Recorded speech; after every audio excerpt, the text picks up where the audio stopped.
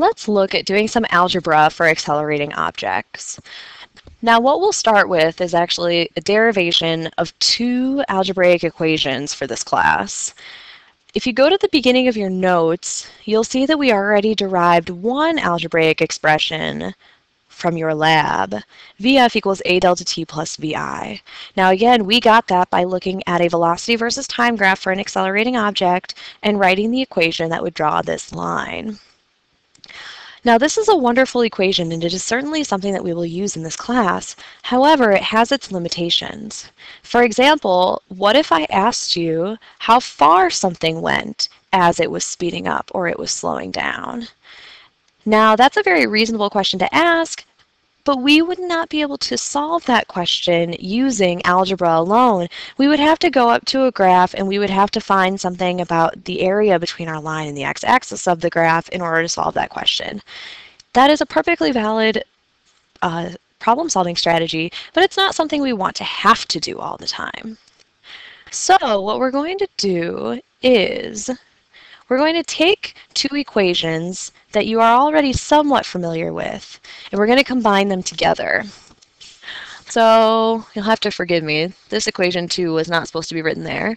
It was supposed to be VF equals A delta t plus VI.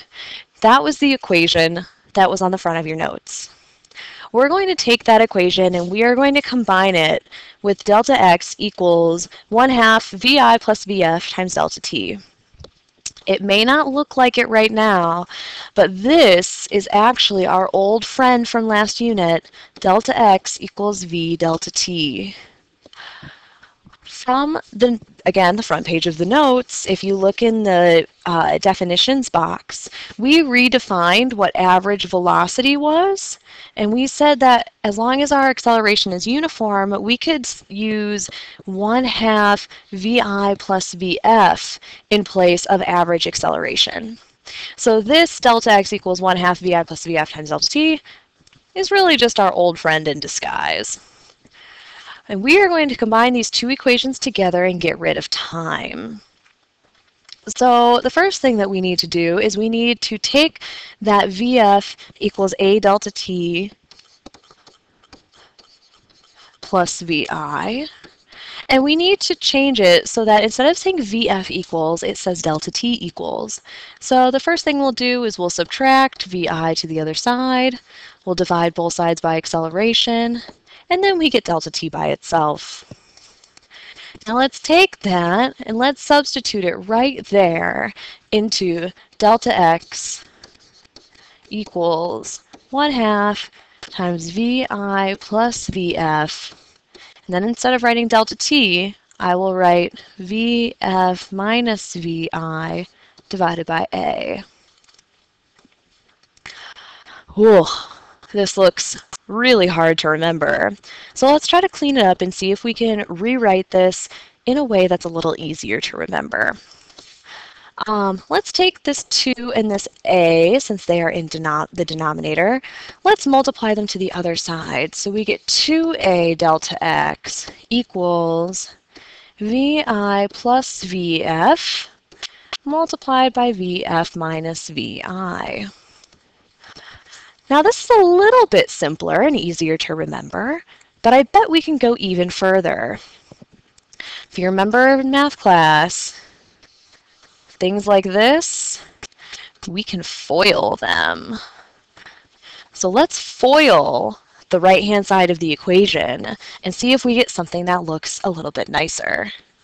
So 2A delta x is the left-hand side of the equal sign. That's going to stay the same. Now we need to FOIL first VI, VF, outside minus VI squared, inside plus VF squared, and then last minus VI, VF. Ooh, didn't seem to make it much simpler. Until we realize that we've got positive VI, VF and negative VI, VF. And so those things cancel out and go away. And so if we rewrite this equation, we can rewrite it as VF squared equals VI squared plus 2A delta X once we move that VI squared to the other side of the equation.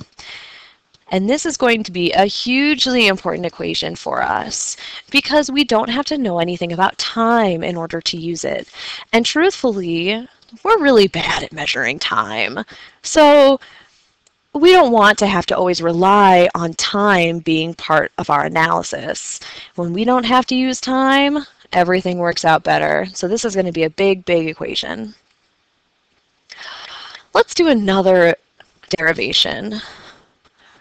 We're actually going to take the same two equations that we originally started with last time.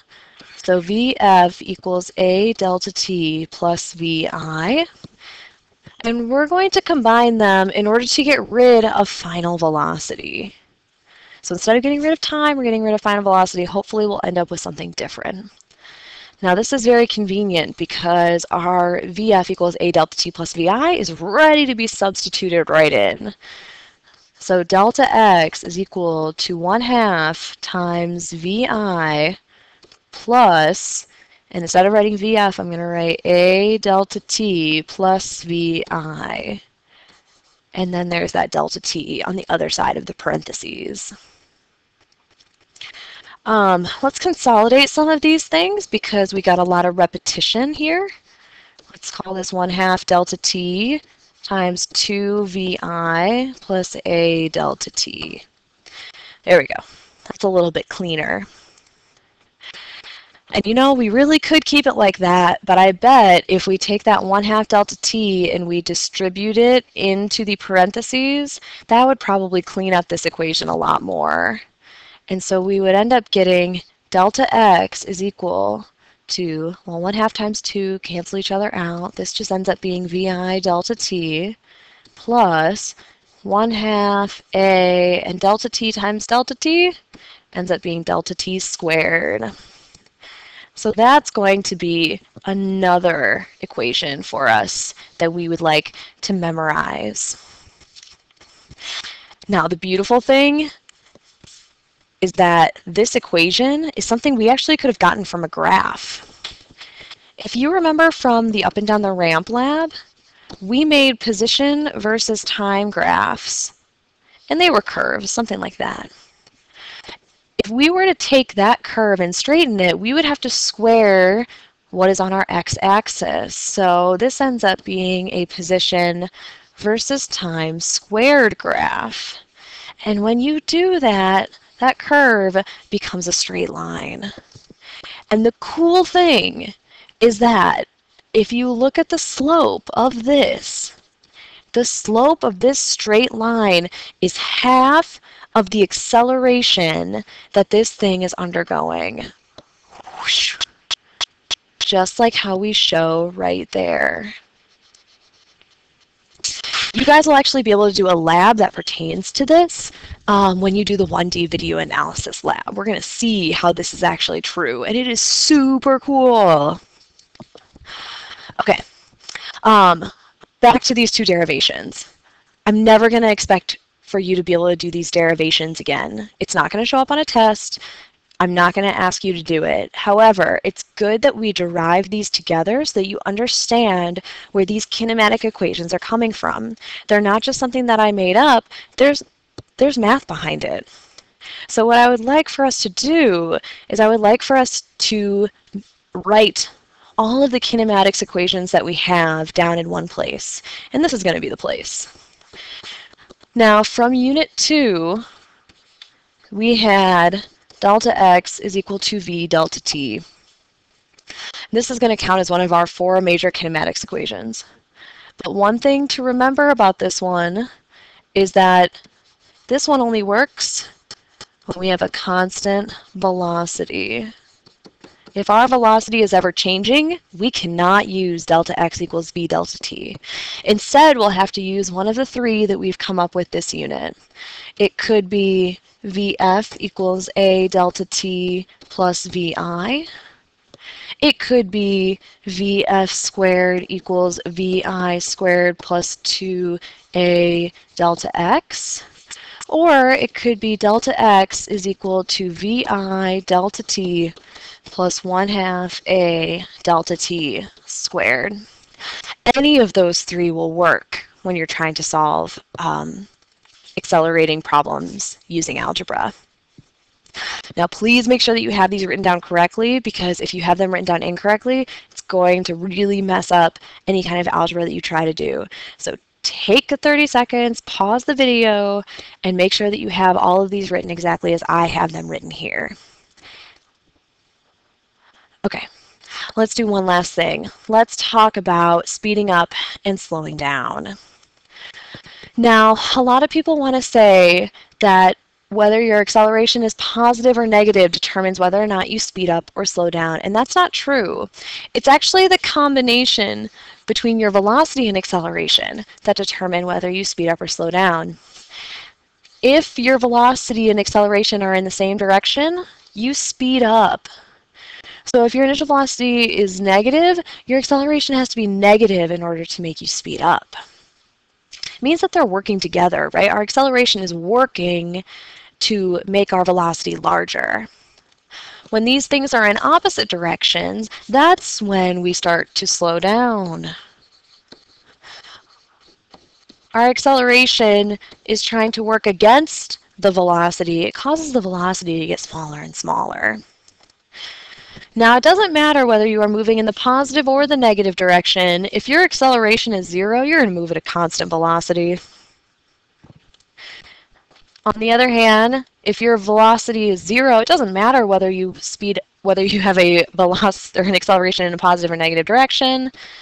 No matter what, you are going to speed up. And then, if you have a velocity that is 0 and an acceleration that is 0, well, man, you are at rest. So keep these positives and negative combinations in the back of your mind as you're trying to solve problems, and determine for yourself whether or not an object is speeding up or slowing down.